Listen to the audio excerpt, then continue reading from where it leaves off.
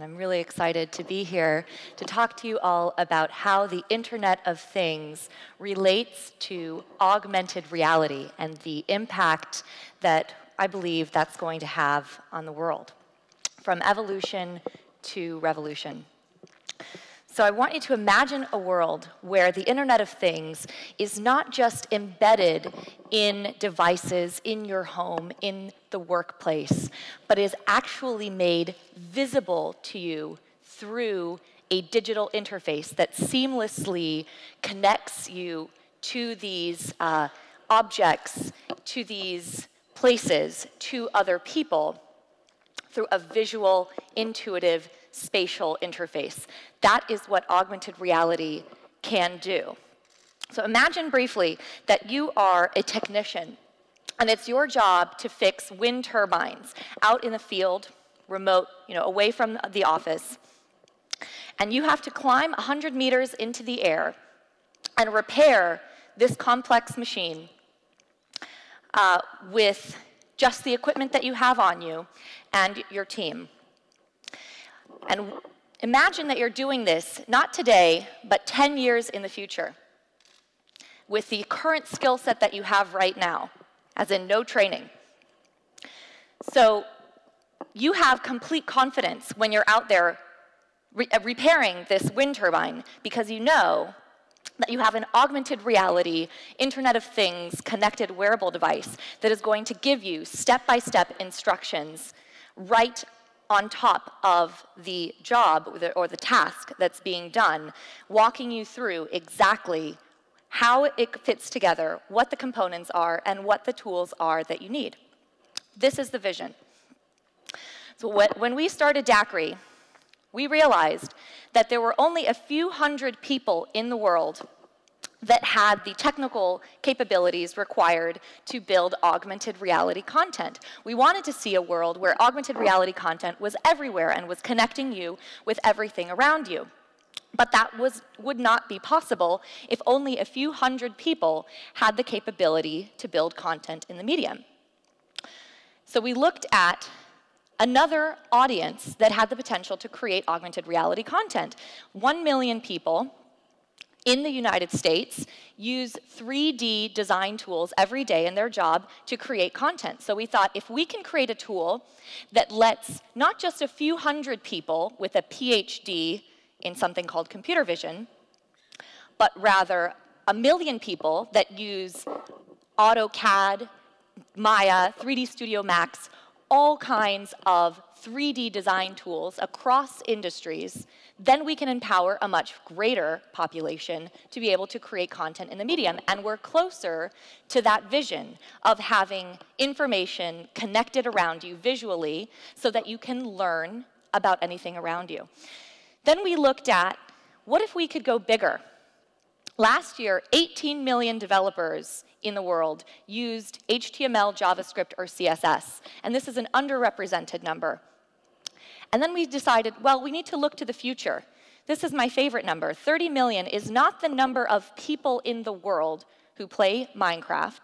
It is just the number of children in the world today who play Minecraft, who are already creating in 3D and are going to expect a world where they can create and interact digitally in 3D. So we decided that this platform was going to be quite necessary in order to get people into the medium and able to create content. But we realized that there was still an experience problem for the worker, for the technician who is fixing the wind turbine. Because when you're 100 meters in the air, you can't hold a device. You can't hold an iPad. So it needs to be wearable. It needs to be something that you can adopt easily, that's intuitive, that's comfortable, that makes sense for the task at hand. And we decided that we needed to solve this problem and that we had the skills to solve this problem. And we have designed and built an augmented reality wearable device that replaces the hard hat with essentially the hard hat 2.0, with connected sensors and a display that allows you to see augmented reality in your field of view. Now, the reason why we decided to go after the industrial side is that the form factor, first of all, makes a lot of sense.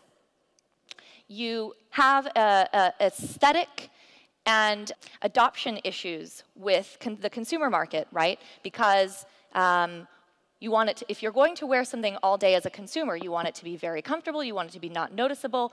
But if you're wearing it for work, the adoption and the form factor are not a problem. It's simply replacing the hard hat that you were already wearing as a safety device. And importantly, the ROI is very high.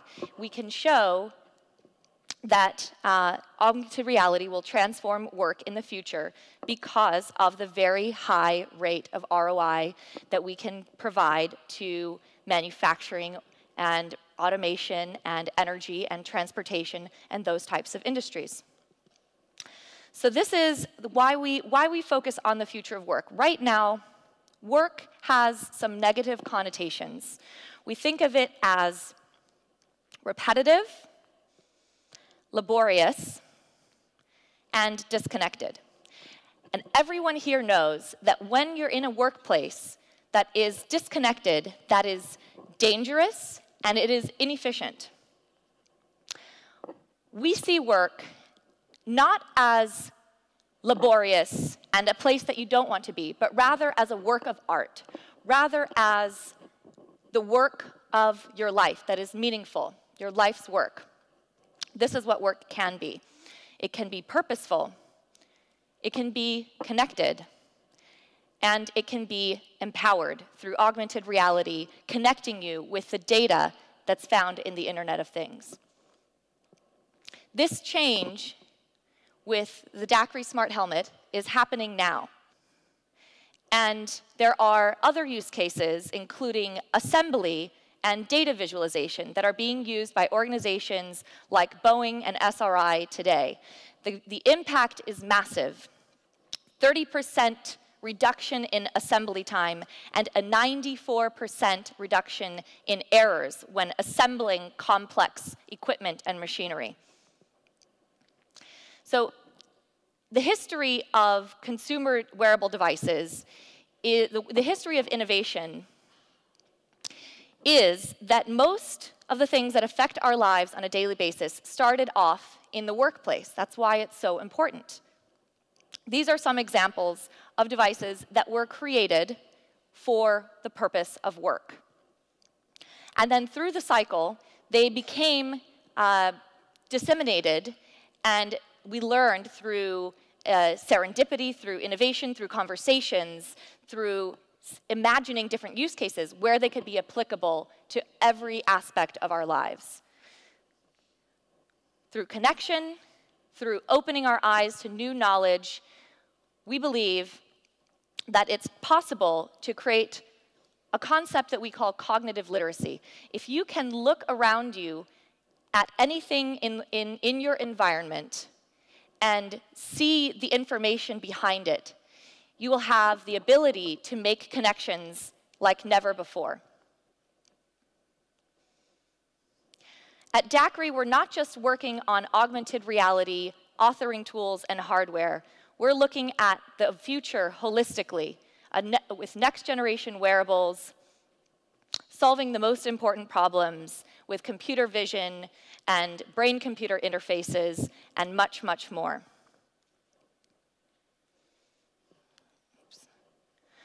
What if you could put on a helmet and know how to do any job?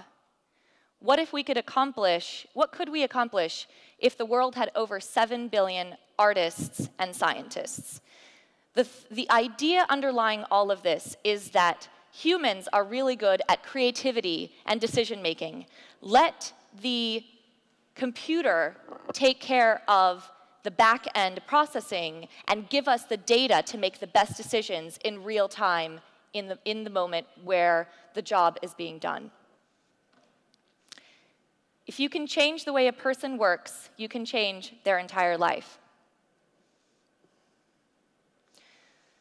So we're very excited to be focusing on work in the future at Daqri, and I'm also excited to announce that we're opening an office right here in Dublin. We announced it yesterday, We're actually 1 block away from here on Sir John Rogerson's Quay. If you are interested in trying on the smart helmet and building apps for the future of work, we're hosting an event this evening and all day tomorrow at the DCU Innovation Campus for developers to connect with the developer community, to connect with systems integrators, development shops, independent developers. If you write code, if you are excited about the future of work, please come and connect with us. Thank you for having me.